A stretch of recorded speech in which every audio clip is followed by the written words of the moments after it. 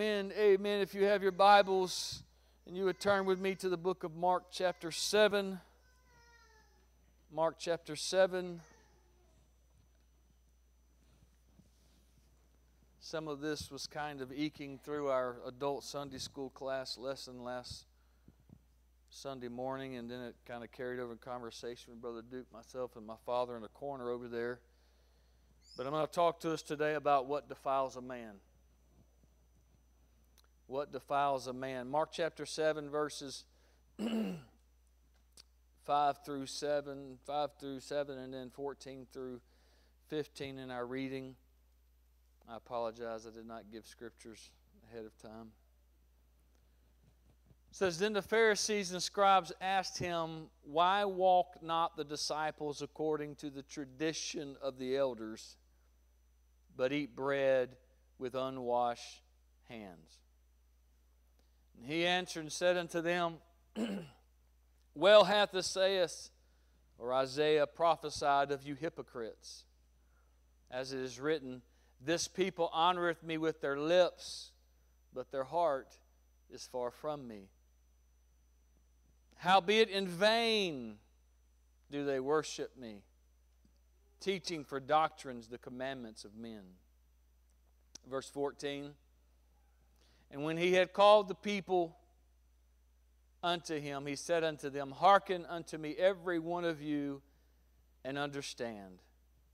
There is nothing from without a man that entering into him can defile him, but the things which come out of him, those are they that defile the man.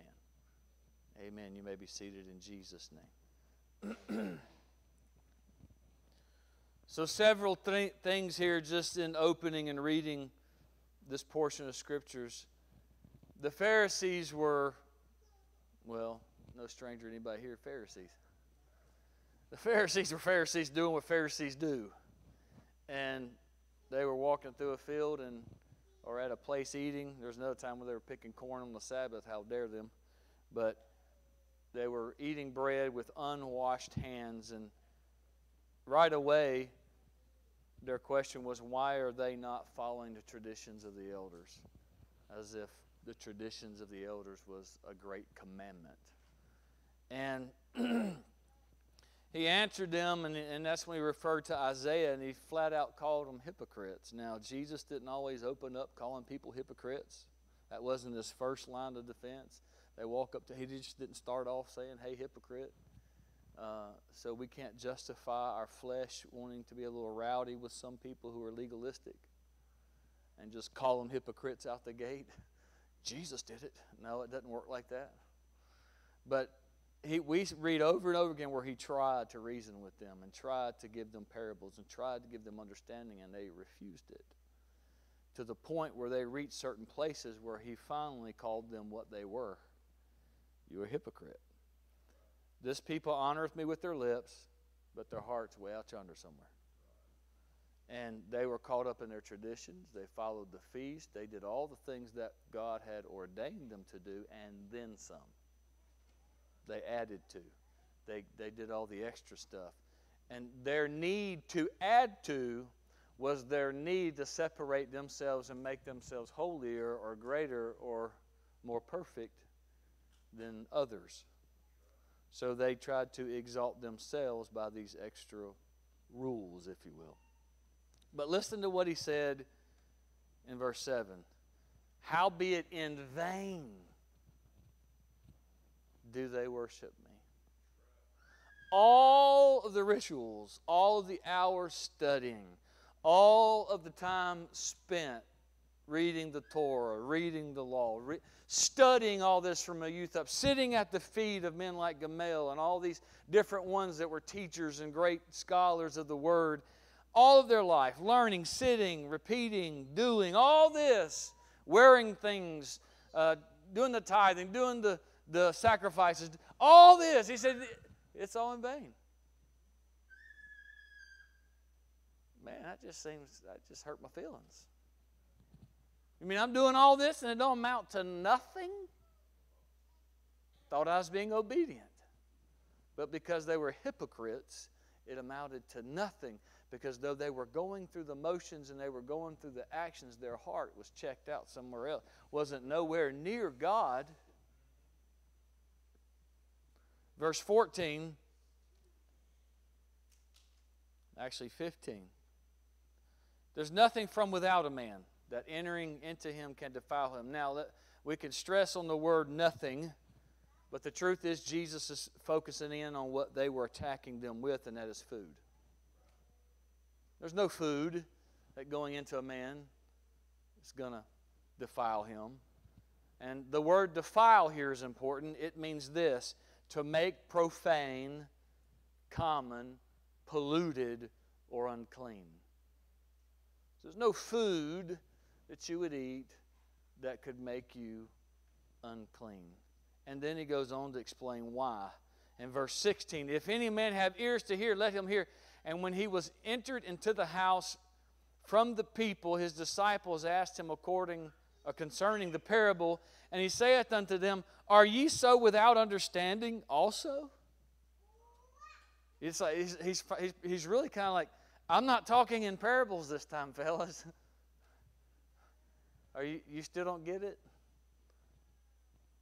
Do you not perceive that whatsoever things from without entereth into the man, it cannot defile him, because it entereth not into his heart? So now there's a separation. Now he's getting a little more serious. First we're talking about food and belly. Now we're talking about the heart. Basically, the thing that defiles a man is what gets into his heart.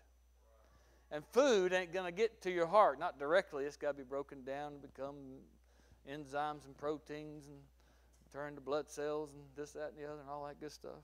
Okay, so we can be so over literal that we miss the whole point. Because it entered not into his heart, but into the belly, and goeth out in the drought, purging all meat. So number one, food cannot defile a man because it will pass through the body. Now, the fat of it might lodge up somewhere. But the meat, he said, goes out with the drought. It's not drought where there's no rain.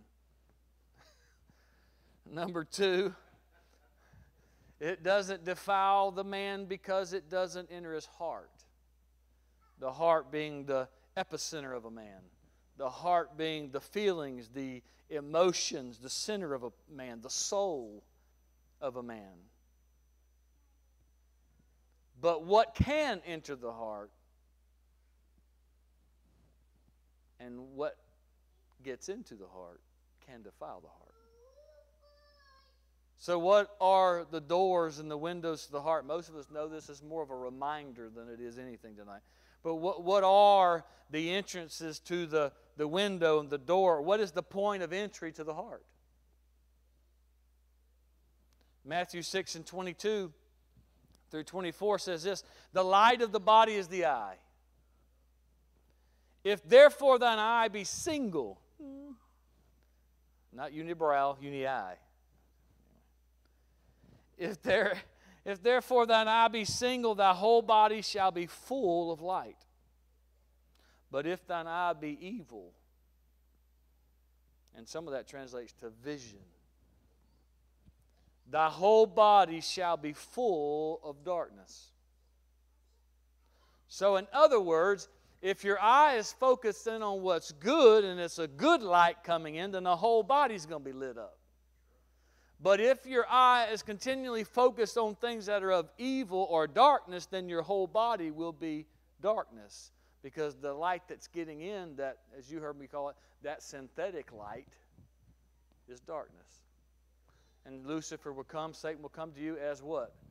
An angel of light.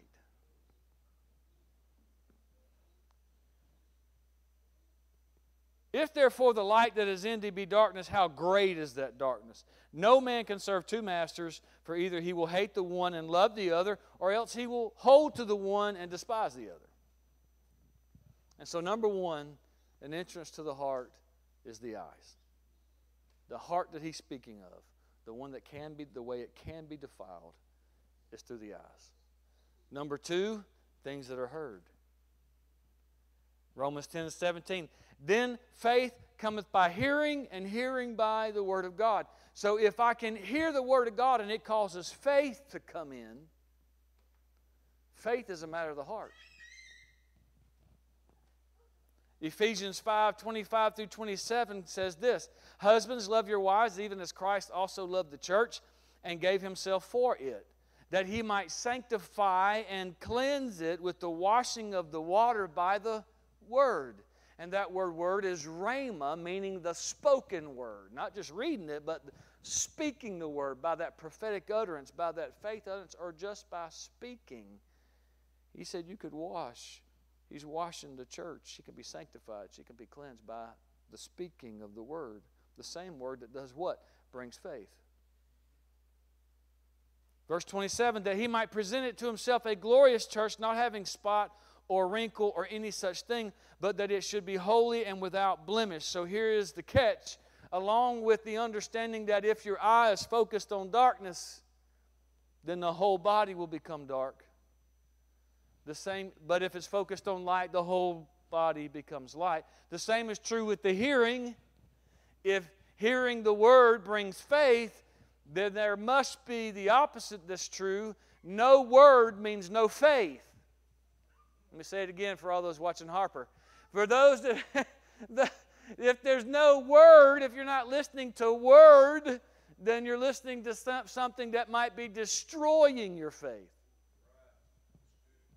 So if there's no word to bring faith, then the opposite of the word may destroy faith. Proverbs 18:21, death and life are in the tongue, in the power of the tongue, and they that love it shall eat the fruit of it. So if faith cometh by hearing, hearing by the word, and life's in my tongue, I'm going to eat what I'm hearing, because even if I am speaking, if my tongue is releasing life through the word, it's bringing faith into my ear.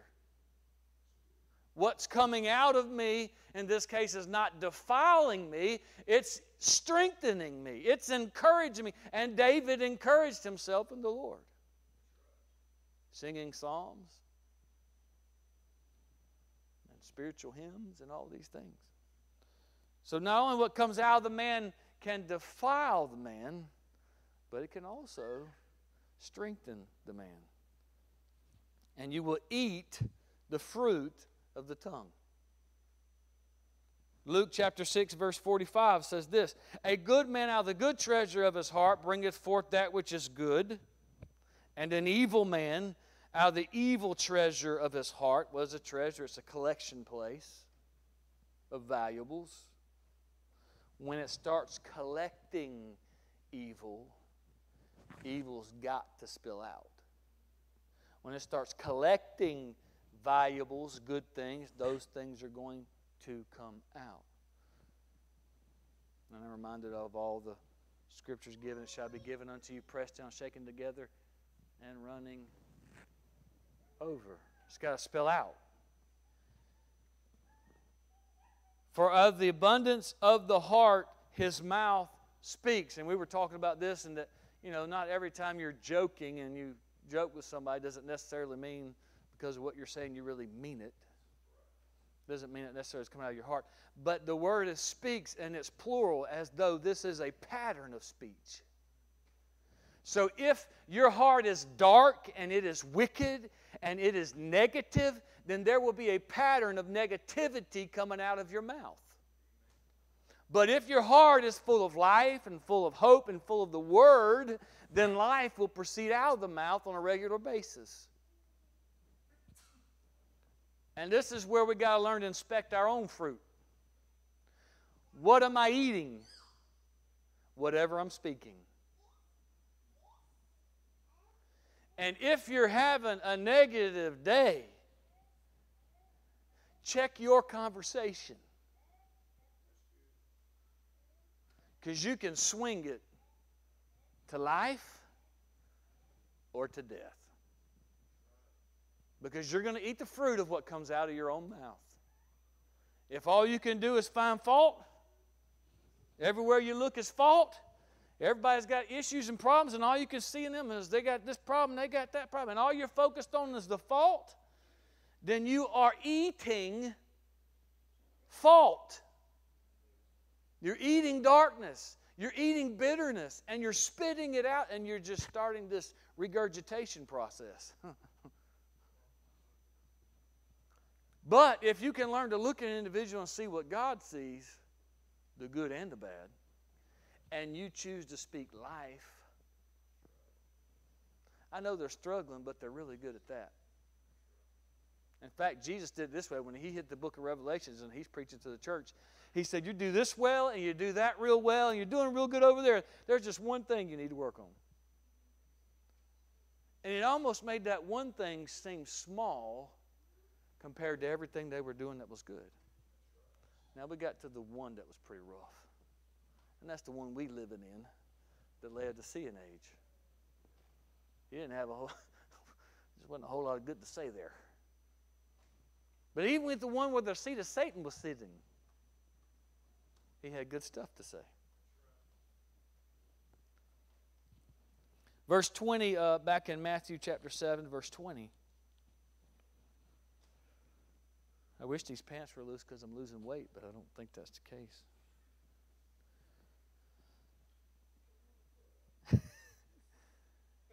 Verse 20, Mark 7, 20 through 23. Wherefore, I'm sorry, where are we at? That's Matthew. I need Mark. I'm sorry. Did I say Matthew? I meant Mark. I'll take the blame. Mark 7, 20. And he said, there we go. That which cometh out of the man, that defiles the man. Next scripture, 21. For from within, out of the heart of men, proceed evil thoughts, proceed adulteries, proceed fornications, proceed murders. Keep going. Thefts, covetousness, wickedness, deceit, lasciviousness, evil eye, blasphemy, pride, foolishness. Verse 23. All these evil things come from within and defile the man. Defile the man. Mark 7 and 20 in the Complete Jewish Bible says, it is what comes out of a person, he went on, that makes him unclean. So what defiles a man? Evil thoughts. He said, if you look upon a woman to lust after her, you've committed adultery where? And it won't be long that if it gets in here, it's going to happen out. While it's in here, it's a sin against you and God. When it gets out here, now I'm sinning against a man, I'm sinning against a woman, I'm sinning against God, I'm sinning against me. It's a sin in the flesh. Fornications, immoral sexual relations prior to marriage, pornography, idolatry. Check out murders. In 1 John 3, 14 through 18, it says, we for our part know that we have passed from death to life because we keep loving the brothers. The person who fails to keep on loving is still under the power of death. I'm going to read that again. This Complete Jewish Bible, probably words a little different with her. The person who fails to keep on loving is still under the power of death. And what was it Jesus took victory from? Death, hell, and the grave. And that's what He's given to us. But if we allow the adversary to get hate in our heart, then we start murdering our brother with our tongue. And what comes out of a man?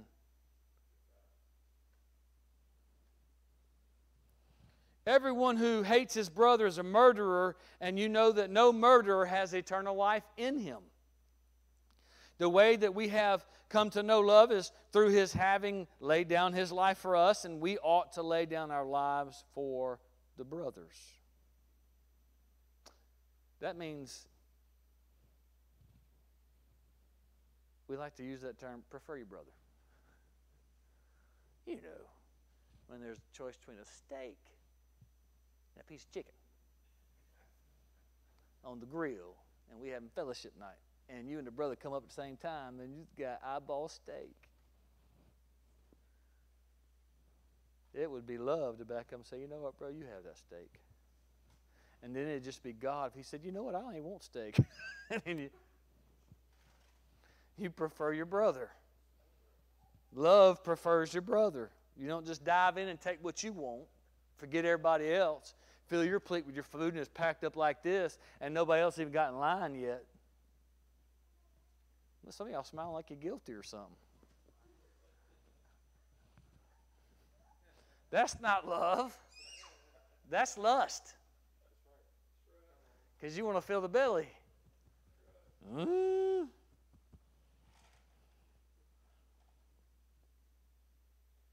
If someone has worldly possessions and sees his brother in need, verse 17, I'm reading from the Complete Jewish Bible, yet closes his heart against him, how can he be loving God? Children, let us love not with words and talk, but with actions and reality. That just says it so much better than King James. Let us love with action and reality. You know, he says one thing, but actions speak louder than words. You can tell me on the phone and text me all day long that you love me. But do you defend me when nobody else is around, especially when I'm not there? Do you defend your brother, or do you take up with everybody else that's attacking your brother? Huh? I got a scripture for you later on that one. Thefts. One of those things that come out of man's a theft. Think about it. The thief cometh but to steal, kill, and destroy. Stealing possessions, stealing attention, stealing honor. Owe no man anything. Killing hope, killing dreams, killing faith. Destroying marriages, destroying relationships, destroying reputation, destroying unity. That's what the thief does. That's not what we do. That's what the thief does. That's not what God's kids do. We don't destroy each other's faith. That's what the devil does. We don't destroy each other's relationships and put brother against brother. That's not what we do. That's what the devil does. Covetousness. This is extortion, eager for gain, greediness, to defraud a brother for gain. Desiring your brother's gifts, callings, blessings, possessions, jobs, to the point, or careers, to the point that you're willing to defraud him in order to get it. And then it goes on and talks about wickedness, deceit. We know what wickedness is. We know what deceit is. You know what lasciviousness is? Filthy. Just nasty. That's lasciviousness. An evil eye, blasphemy, pride, and foolishness. In Romans chapter 14, verse 16 through 17, the scripture says, do not let, Complete Jewish Bible, y'all don't get tired of hearing me say that. Do not let what you know to be good be spoken of as bad. It's what comes out of a man that defiles him. To him that knoweth to do good and doeth it not, to him it's sin. Sometimes silence is agreement. You know, me and my brother fought a lot growing up, almost every morning. It was on my side of the room, on the right side of the room. One good punch to the gut, and it was over. Except for the one running to the parent. And then it continued. But you let somebody else jump my brother. I can pick on him. He can pick on me, but don't you touch him. That's the way it'll be in the church. That's love. We're going to disagree. We're not always going to get along. Our personalities are going to clash. But bless God, you let a sinner, heathen person start talking about my brother. You don't know him. You don't know his motives. In fact, you should let him talk to you and tell you his testimony. That's what should happen. Because love defends. It doesn't destroy. Love defends. Love defends. It wars for, not against. For the kingdom of God is not eating and drinking, but righteousness, shalom, and joy in the Ruach HaKodesh. I just love saying that. The Ruach HaKodesh. I didn't do that last part right. James chapter 3, verse 8 through 16. But the tongue can no man tame. It is an unruly, evil, full of deadly poison. Therewith bless we God, even the Father, and therewith curse we men, which are made after the similitude of God. Out of the same mouth proceedeth blessings and cursings. My brethren, these things ought not so to be. Doth the fountain send forth at the same place sweet water and bitter? Can the fig tree, my brethren, bear olive berries? Either a vine, figs? So can no fountain both yield salt water and fresh?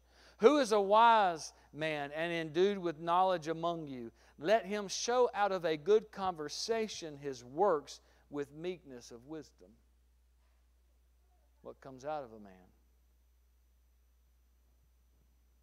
But if ye have bitter envyings and strife in your hearts, glory not, and lie not against the truth. This wisdom descendeth not from above, but is earthly, sensual, devilish. For where envying and strife is, there is confusion and every evil work. I've had a darkness in my spirit for about 2 months. And I think I got a release Tuesday night. And I'm thankful. Because I was tired of fighting that dude. Because I was catching my mouth, stopping my ears, wringing my hands. Because I'm the guy who can see the good in people and try to work to get it out and to develop it and polish it and let it go.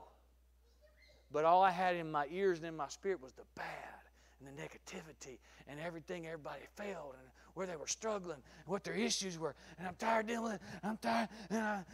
And all that's going on in my head. I'm like,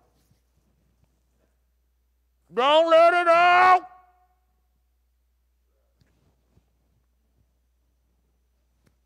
So what did I do? I sat right there and you preached and you preached. I didn't need to be up here. Because I didn't even want to give it opportunity to slide out of my mouth. Especially up here. Especially up here. It's what comes out of a man that defiles a man. Romans chapter 1. How far did we get with that one?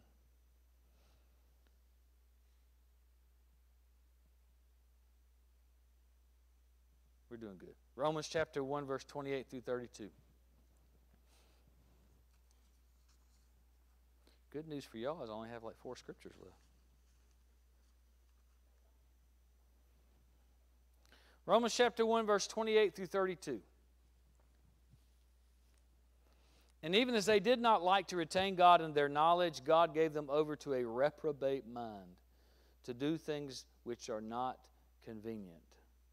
Being filled with all unrighteousness, fornication, wickedness, covetousness, maliciousness, full of envy, which is jealousy, murder, debate, deceit, malignity, whisperers. Just the term itself kind of pins gossip against the wall. Backbiters, which means slanderers, in parentheses there. Backbiters are slanderers. Haters of God, despiteful, proud, boasters, braggarts, inventors of evil things. Think about that. Inventors of evil things. Inventors of evil things. That's like somebody was so guile and bitter in their heart they created something that caused other people to be evil. They reproduced evil by inventing evil things.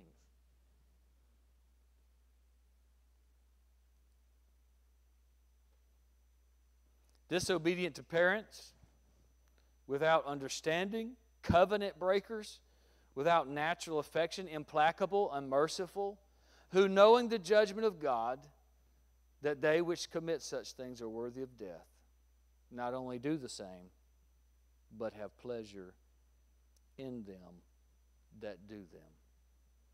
I was focusing in on this backbiter thing. And it's really not in your Bible too many times. I think twice is where I found it, twice. And I had read the scripture and put this together, and then I was in prayer, and all of a sudden the Lord just painted this picture for me. And in this picture, He was reminding me that when we get into Corinthians and we talk about the head of every man is Christ, and the head of the woman is the man, and talked about the hair of a woman, her long uncut hair is a covenant between her and God, but she then becomes the glory of the man. And when you break all this down, it literally means that when a wife has a covenant with God with that long hair, she has power with the angels to serve as a rear guard to her husband. She's the rear guard. She's protector because the angels are aligned with her and she's covering his back. Right? So she's covering his back, and when the cutting starts and the covenant's broken, then he's weak, and so she's weak, and then he's weak. His back's open for attack. When she gets out of order, the rear guard moves. He's open. So I was thinking about this whole backbiter thing, and he took me there, and I thought, man, that's pretty interesting. Because when Lucifer came into the garden, he approached Eve. He didn't approach Adam. He approached Eve. He came up on the rear guard, hath God said. So when Lucifer was beguiling Eve, he was actually backbiting Adam. You follow me? He was hitting Adam from the back. And so if we're backbiting, who are we mirroring? What are we releasing? We are defiling ourselves by lining up with the character of Satan himself. When we go around accusing our brethren, we've lined up with the guy that goes day and night before the throne accusing our brothers. We ought to be ready to justify, defend, aid, help them get through it, get over it, get past it. Stop wearing your offense on your shoulders. A bad comment, a bad joke, a bad moment. You're in a bad mood. They say the wrong thing at the wrong time. Give grace. You're going to need it. Give grace. If you want to give judgment, it's going to come back to you in the same measure you met it. And do you really want to be the one backbiting God? Because when you attack His church with your mouth, you're attacking His back. Yeah, it gets scary then. You start backbiting the bride, you start backbiting God, you attack His bride individually. That's how He works, individually. How do we get there? Garbage in, garbage out. In Psalm chapter 15, actually I'm going to hold that one. Listen at 1 Corinthians. I had this for Sunday. I never got to it, so I'm going to bring it out today real fast. I don't know about fast, but we'll bring it out. 1 Corinthians 12, 24 through 26. The complete Jewish Bible says it this way. While our attractive parts have no need for such treatment, indeed, God has put the body together in such a way that He gives greater dignity to the parts that lack it. He said, beautiful are the feet of those who preach the gospel. Mine's pretty ugly if you really want to add them up. Line them up. But he said they're beautiful. So, my feet are beautiful. So, and it has nothing to do with how they look. It's what they carry. So that there will be no disagreements within the body, but rather all the parts will be equally concerned for all the others. Equally concerned. Thus, if one part suffers, all the parts suffer with it. And if one part is honored, all the parts share its happiness. And then Romans 12:11 through 16 says, don't be lazy when hard work is needed, but serve the Lord with spiritual fervor. Rejoice in your hope, be patient in your troubles, and continue steadfastly in prayer, people. I would not have survived these last 2 months if it had not been my prayer life and my relationship with God. And I had to go another notch and another notch and another notch. And I still don't feel like I did enough, because there were still a few times where I said, whoop, I needed more than I got in. Share what you have with God's people and practice hospitality. Bless those who persecute you. Bless those who persecute you. Bless those who persecute you. I don't care if it's in the church or out of the church. I don't care if it's your brother, the pastor, the Sunday school teacher, the director tells you can't do this and you can't do that. Bless them. That's why you get to make the decisions. That's why you're the director. You get to say who can and can't play and who's going to sing and who ain't going to sing. And somebody ain't going to like it. They better keep their mouth shut and say, yes, ma'am, yes, sir, when can I serve? Just let me know.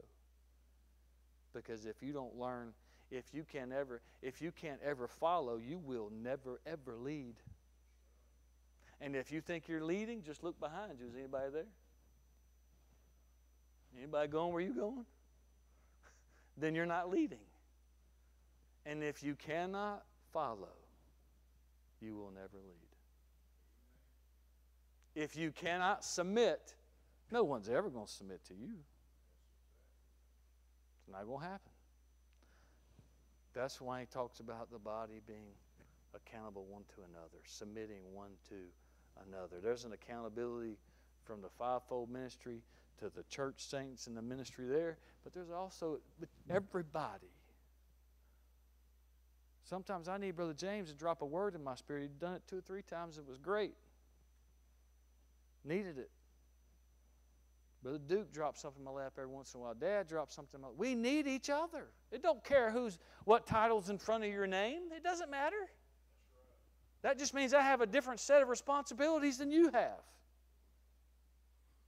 But lo and behold, don't any of you get the idea that it's okay for you to go dig a hole and bury your talent there just because your talent gets brushed on, rubbed on, corrected, and adjusted. Well, I won't touch my talent. I'm going to bury it. We know what happened to the guy who buried his talent. Right? So don't fall for that neither. Iron sharpens iron. Right? If you cannot be sharpened, stop trying to sharpen. All them people hollering, "Don't judge me," are the most judgmental people I've ever met in my entire life. And they're judging the one they're saying is judging them, while they're saying, "Don't judge me." I love when people do that. I've never had them really do that to me personally. It's been a long time. But you see it all over Facebook. Don't judge me. Don't you know that one day we're going to sit and judge the angels and judge men on the earth?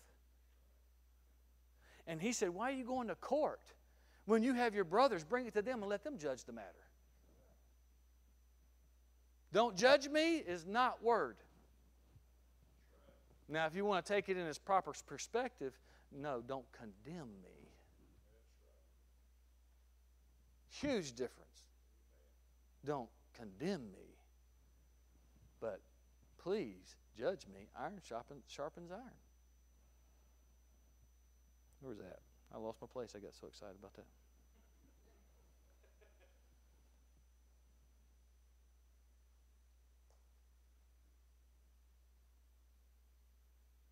Equally concerned for others. Verse 26. Thus, if one part suffers, all the parts suffer with it. And if one part is honored, all the parts share its happiness. 12:11 through 16. Romans 12:11 through 16. Don't be lazy when work is needed.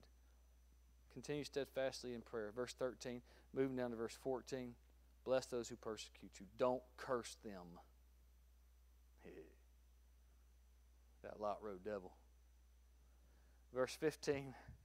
Rejoice with those who rejoice. There's nothing worse in the kingdom of God than for one to get promoted, and when you scan the crowd, there's somebody going, that should have been me.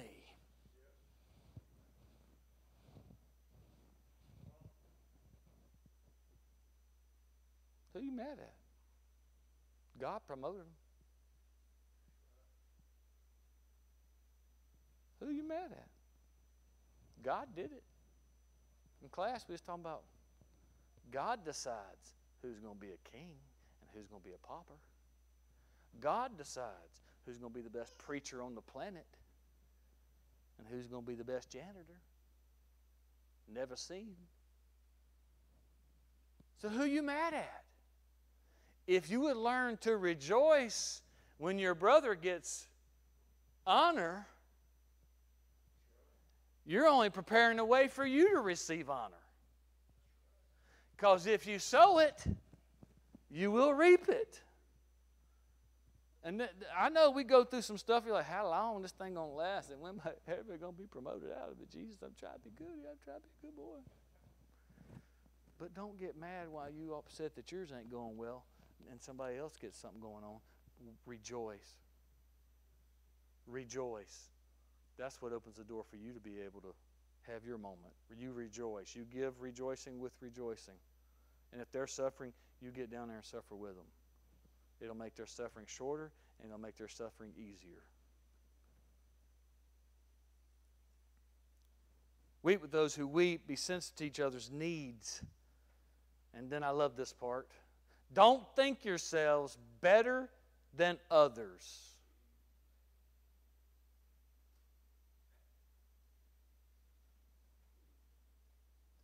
Now, I'm going to be straight with you. We're better off than a lot of people. Because some people don't know this truth. And because we're better off than them, ought to make us want to go bring them along. But to go with your nose in the air like you better than them, if you better than them, it's only about the Holy Ghost, and you're not the one who ought to judge that. He is. I mean, we don't want to leave them where we find them. We want to at least give them what we got. Don't think yourselves better than others, but humble. Make humble people your friends. And don't be conceited. Make humble people your friends, and don't be conceited. It don't take long. You get into politics. Church has them too. There's elected officials in the church too. It don't take long for enough guys to go around rubbing each other's backs and patting each other on the back where the pride says, I finally arrived. Don't you worry if you have any kind of relationship with God. The needle is on its way to pop the proverbial balloon. And what a pop it will be. The bigger the head gets, the harder the pop is. So humble yourself and make yourself humble. And let God exalt you in due time. But when He exalts you in due time, don't forget the little people. And they ain't little. Just because you're there now, it'll be them next time. But by the grace of God, there would I be. I'm going to wrap up with Psalm 15, 1 through 5. I kind of like chillaxing and teaching. This is kind of fun. There's no pressure. Psalm 15, 1 through 5. CJB. Adonai, who can rest in your tent?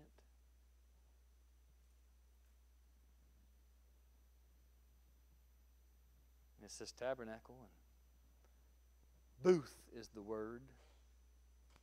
Who can rest in your booth? Who can rest in your tabernacle, your tent? Who can live on your holy mountain?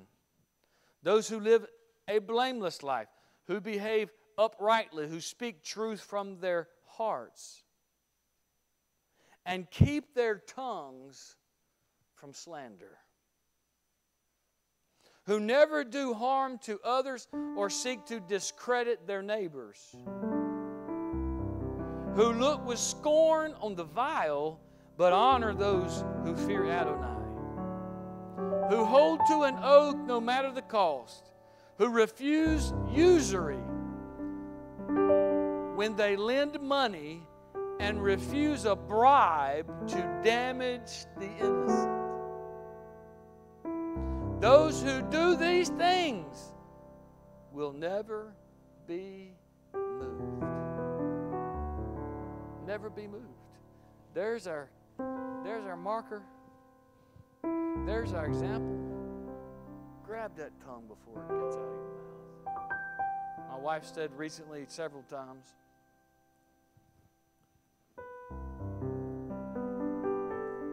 the enemy's more scared of us passing on the name of Jesus than he is us helping someone to receive the baptism of the Holy Ghost. Even though it's the Spirit in us that cries out, Abba, Father, it's that stamp of the name that separates you from everything else. He didn't say you're just going to be persecuted for his Spirit's sake. Two things you're going to be persecuted for: his name and righteousness, which means right living. For in that day, good shall be evil and evil be called good. That's where we are. But the Holy Ghost, in receiving it, is incredible and powerful and wonderful, and we need it, and everybody's got to have it. We need to make sure everybody gets it. It really is just one more voice in the earth. It's one more voice amongst many voices. So someone with the Holy Ghost, what makes the difference is letting the Holy Ghost have you. Because it says the Holy Ghost will lead and guide you into all truth. But you know, if somebody's guiding, you got to be willing to follow. Or they on a walk by themselves. And sometimes the Holy Ghost will get up and leave us because we ain't following. And so that's why out in the world, we got those that are filled with the Spirit, and they'll let the Holy Ghost lead them so far. But there are some who still reject the name. So the devil's not quite as scared of them, because he said he would give you authority to tread upon serpents. That authority comes through the name, because the same word used for power in the name is the word exousia, which means authority. So power, dunamis, gifts, endowments come through the Spirit, but it is the name that gives authority to tread on serpents. They got the Spirit, but he ain't that afraid of them because they have no power to tread on them. We have power to tread on them, but make sure you're treading on serpents and not your brother. Right? I didn't hear a lot of amens there. I mean, come on. You the brother. Don't you want the brother not to tread on you? Don't tread on me, bro. Especially with that pink shirt on.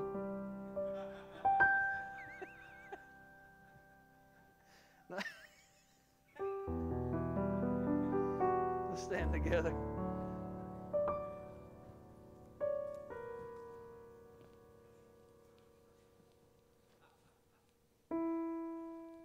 We are truly and really, as Jesus said, truly, truly, we're on the precipice of something great, because we have been under incredible pressure. Incredible pressure. I've been under incredible pressure. I know if I've been under incredible pressure, you've been under incredible pressure. Mine hit me about the last day of March going into April, and I've been dealing with it since. And I would get relief over, and it'd come back, get relief, and it'd come back. Pressure stayed. Until finally, I believe Tuesday night, we broke through something. There was incredible intercessory prayer, and we broke through something. When the snot starts flowing, and you don't care where it lands, you're breaking through something. The one night I didn't bring a handkerchief to the prayer meeting, I was just dripping. Mr. Bean. Don't act like you don't know who he is. When the snot starts flowing, then the Holy Ghost can work with you. And it's a deep cleanse, it's a deep massage, it's a deep healing, it's a deep flow. But I promise you, we got to enter into a new level of mercy with our brother, a new level of mercy with our sister. We got to shut our mouth. We got to learn to pause. Just because it passes through here don't mean it can pass through here. We got to pause, grab, think, wait. Don't let your feelings defile you. Because after all, who wants to hang around a guy who's got nothing positive to say? What do? You're defiling your territory there. Nobody wants to come near you. You stink. You're unclean. And by the way, if you're on the receptacle end, the trash can where the dumping's going on, if they dumping on you about somebody else, you can guarantee they dumping to somebody else about you. That's the way the defile works. That's the way the backbiter works. It's a serpent spirit. He started it in the garden. But in the name of Jesus Christ, it don't belong here. It don't belong here. And I put a curse on the snake right now in Jesus' name. I curse the backbiter in Jesus' name. I curse you with sores on your tongue in Jesus' name. We're going to learn to guard our mouth. Because COVID's fixing to lift right about summertime. And they're going to remove the restrictions. And we got to be ready to grab and go and get people. We're going to have a season.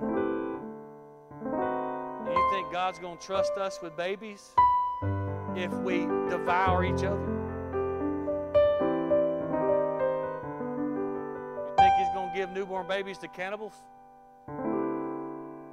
Here's a meal. Not happening.